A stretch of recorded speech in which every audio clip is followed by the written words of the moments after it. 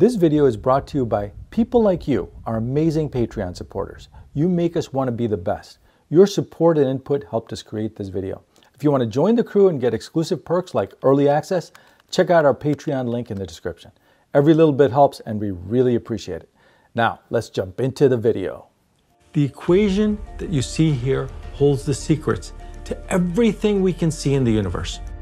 I know that this formula probably looks intimidating. It did to me when I first saw it, but I'm going to show you today how we can start with a completely empty universe, make just one assumption, ask just one simple question, and from that derive the entire theory of matter.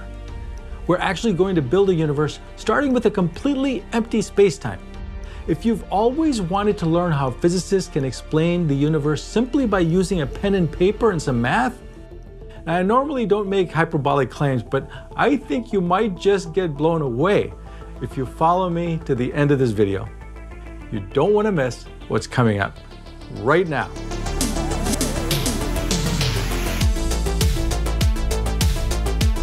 So let's set the stage. I'm going to introduce the gauge principle to you. Now, don't get bogged down by the name. This is just a physics principle that is the basis for all fundamental interactions in quantum field theory. Quantum field theory is the theory that describes all matter and all forces in the universe except gravity. So now imagine an empty universe with nothing in it. Let's now add a field that permeates the entire universe. You might ask, well, what's a field? A quantum field is not made of anything. It is a mathematical concept. You can think of it simply as properties in spacetime. The analogy would be like the temperature distribution in a room. The distribution is not made of anything. It's just properties of different parts of the room. So if you took the temperature in one corner, it might be different than the temperature in another corner. You could make a temperature grid of spacetime in the room this way. A field is kind of like this. It represents certain properties in spacetime. So in our empty universe, with literally nothing, we imagine a field that exists everywhere. Let's make it more concrete. We can say that this is the electron field. We can model such a field with the Dirac Lagrangian, which is an equation describing all fermion fields, including the electron field. Now, don't get nervous about the math. I'll explain what we're looking at here. The Lagrangian simply describes the difference between a system's kinetic and potential energy. Since any matter field must contain both particles and its counterpart, antiparticles, both are represented here. The psi bar represents the wave function of the anti-electron or positron, and the psi represents the wave function of the electron. The left term in the parentheses represents the field's kinetic energy. It captures how the particles move in spacetime. And the m is the mass, representing the potential energy of the field. You might ask, why is there an imaginary term every time you see a quantum mechanics equation? Well, it has to do with the fact that we are describing wave functions, which have complex components. The I is necessary to describe them mathematically. It's a mathematical convenience. The I doesn't represent anything physical. In the end, for anything measurable, we will only have real numbers. So you might say the I is just a means to an end. The partial derivative, del mu, just captures the change in the coordinates, which is motion. The I gamma mu is a complex mathematical matrix term introduced by Dirac to correctly describe matter particles. For now, don't get bogged down by where it comes from. Just know that it represents the kinetic energy of the particle. Now, what's fascinating about this equation is how useless it is. But it's fundamental. It's useless because it doesn't describe anything measurable. It just describes a field with no interactions. Without interactions, we can't measure anything. In fact, without interactions, we wouldn't even be able to detect this field. But it's fundamental because this is the best thing we have that correctly describes how matter works. The equation describes the electron field with two excitations, that of the electron and that of the anti-electron. What do I mean by excitation? An excitation is simply like a bundle of energy in the field, corresponding to the energy of the particle. And this field spans all of spacetime.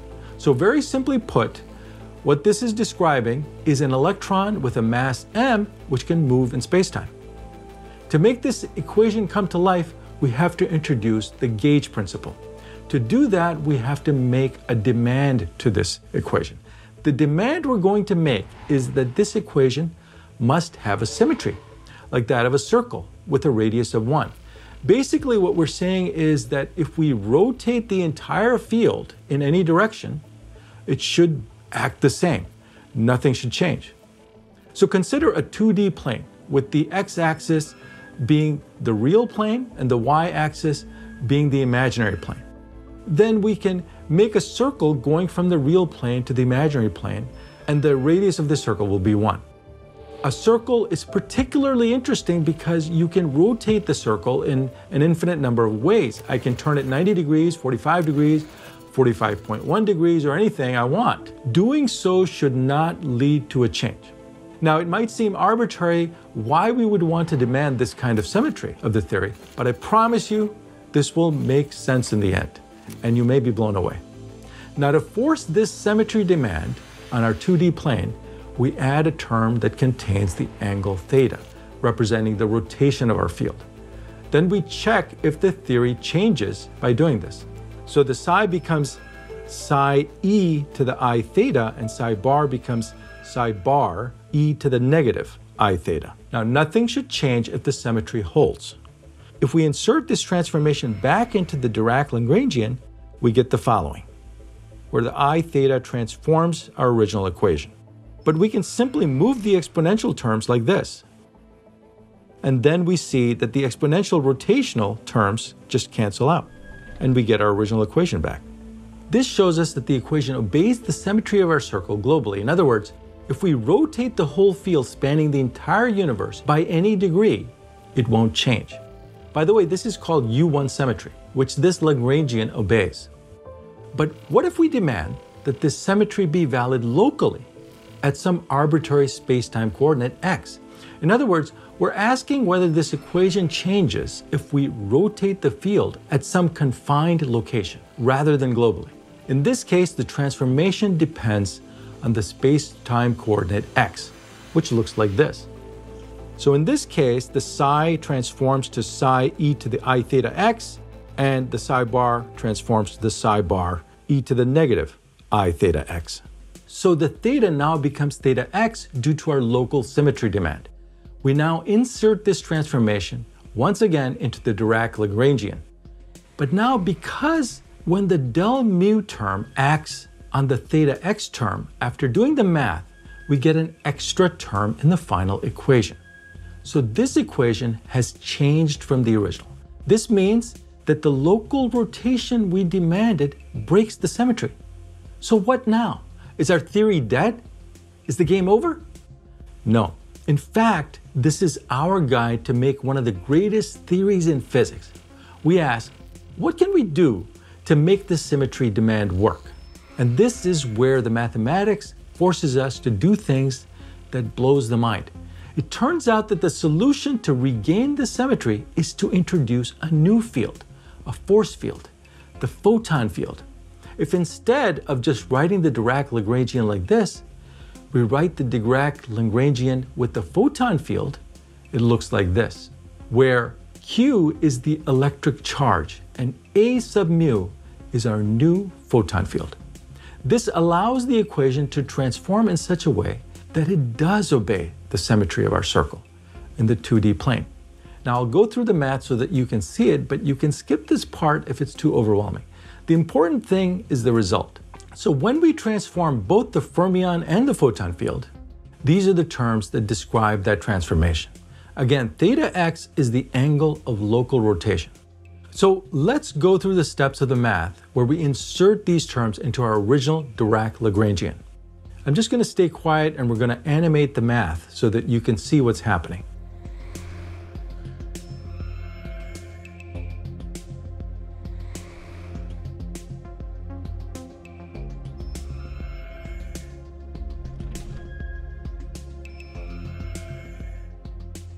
After doing the math, we get the extra term as before, but also another new term from the photon transformation. This is what the equation looked like without the photon field, and this is what the equation now looks like with the photon field. And this new third term, it turns out, cancels the second term we didn't want to have. And so we are now back to the original equation describing the electron field interacting with the photon field. We just demonstrated that we have local symmetry of the electron field if we introduce a new force field mediated by photons. This means that by adding the photon field with the appropriate transformation, also called a gauge transformation, we can restore symmetry, called U1 symmetry. And we now have an interacting theory where the extra term we're forced to add is the QED interaction. This is the basis of quantum electrodynamics, which is the theory of the electromagnetic force. It shows us how electromagnetism interacts with anything that has an electric charge.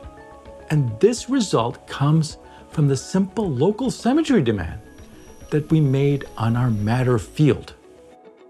Why is this in any way meaningful?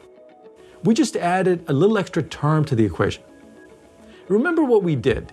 We have not asked the universe for anything particularly complex. We simply took our equation for a free electron field that can't be measured. Remember I said it's a useless theory that doesn't do anything.